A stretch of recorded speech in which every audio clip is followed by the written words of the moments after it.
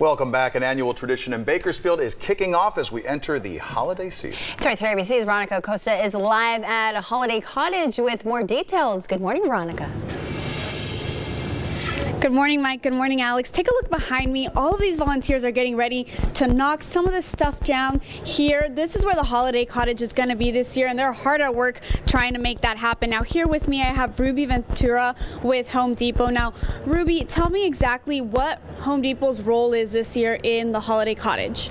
We're very supportive of Kern County's foster children, and our role is transforming this space so that it looks very welcoming and very holiday-like, and so that all the children can get their wishes fulfilled.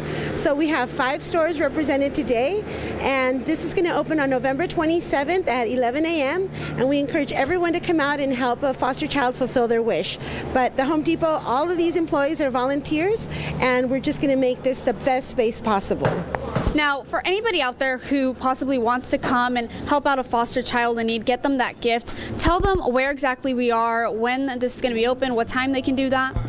Well, we're on the corner of Rosedale and Callaway, and we're right here by Freddy's Frozen Custard, and the location is going to have paper gingerbread men that'll have wishes, and anybody from the public can come in and collect a wish, purchase the item, and then bring it back.